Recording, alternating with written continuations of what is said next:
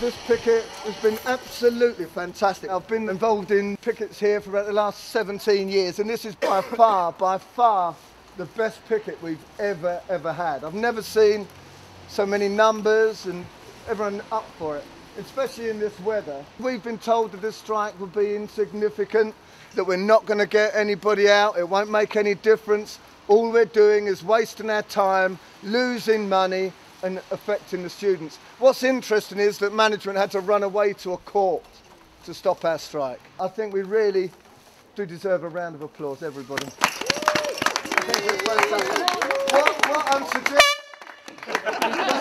What I'm suggesting is that we get our union banner and that we now all march together over to Clapham.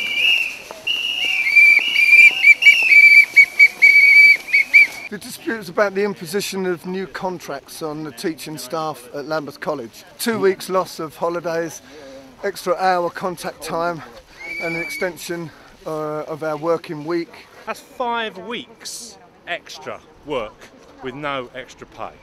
And an erosion of our sick pay conditions. At the moment we get 6 months full pay if you're sick, and then after the 6 months you get 6 months half pay. They've worked out if they cut that to 4 months full pay, 2 months half pay, they will save £20,000 a year. The number of our colleagues that have that length of sickness is very small, and usually it's someone who's got a very severe illness. We can contrast that with our principal, who already has a plush office at Clapham, but also got the college to spend £35,000 to refurbish his office in Vauxhall.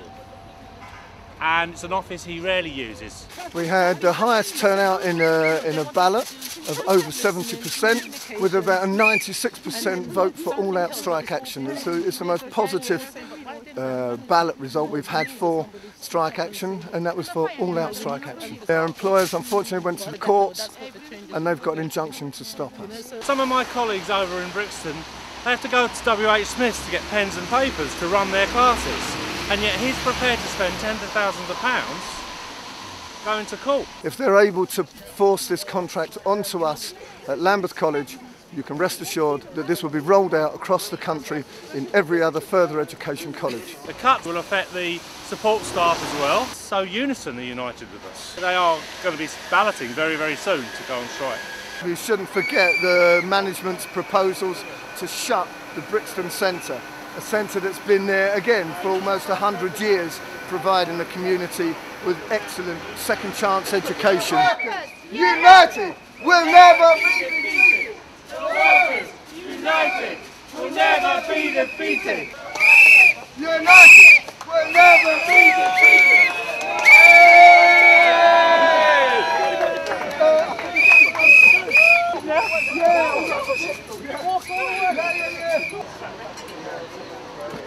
Sorry that they don't do this, guys. Yeah, you know, but we understand.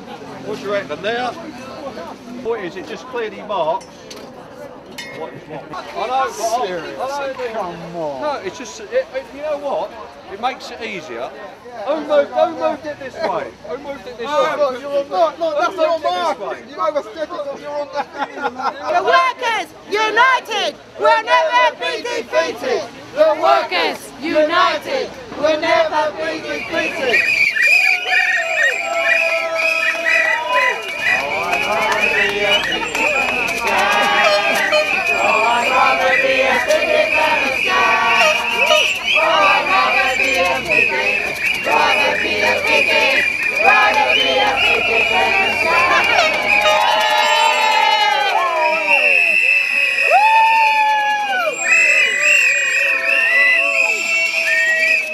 We haven't picked a fight with them. They picked this fight. There's no need to put these contracts on. They've got no justification financially. We've asked for a costing, there isn't one. Every claim they've made, we've said, you know, give us the evidence, and they can't provide it. We do care passionately about teaching. That's why we came into this profession. And if these contracts go through, then the education of students will suffer.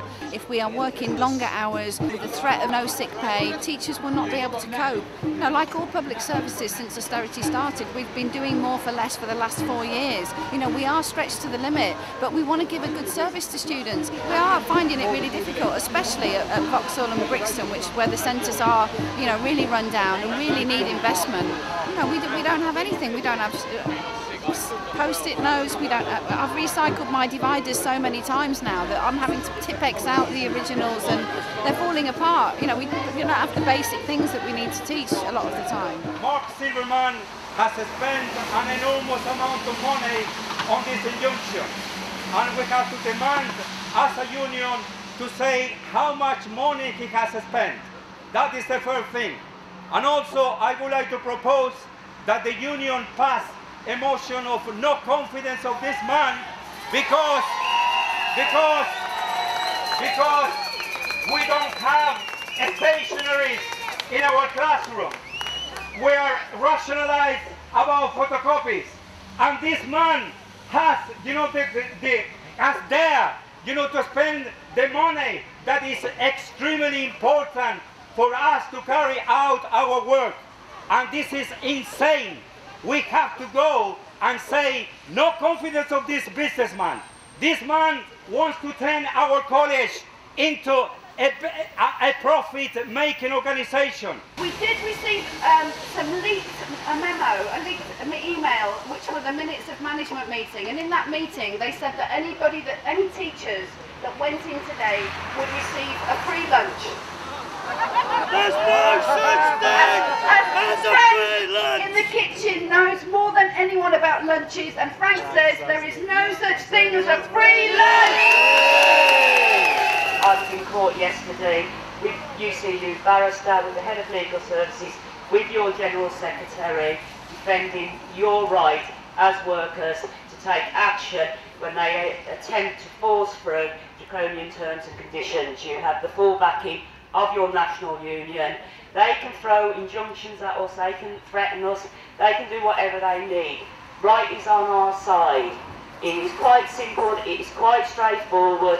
Withdraw the new contract, we'll come and talk to you, but we have to have the contract withdrawn. What's been said is that if we reword the ballot with wording that's agreed by the court, then we can reballot and go out. UCU have said they can turn that around inside of 2 weeks.